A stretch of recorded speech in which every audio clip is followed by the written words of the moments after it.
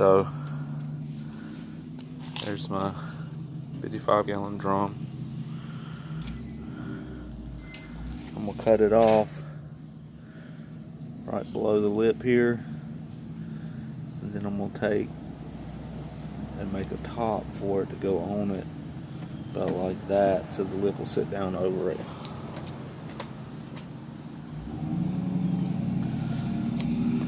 There's my ceramic fiber drill, and okay, I got this Harbor Freight.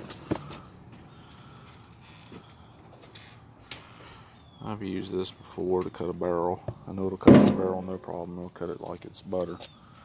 So what I'll do, I'll drill me a pilot hole first, and I'll go around it. It's an A30 Crucible I bought. Here's all the particulars on it. It's a silicate carbide, made in Germany. And there's the code on it.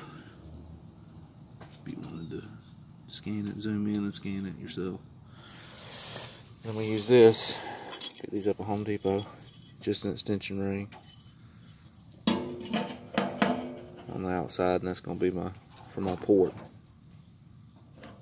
So I'll show you as I get along a little bit further. I got a 5-gallon bucket of sodium silicate to rigidize the ceramic blanket.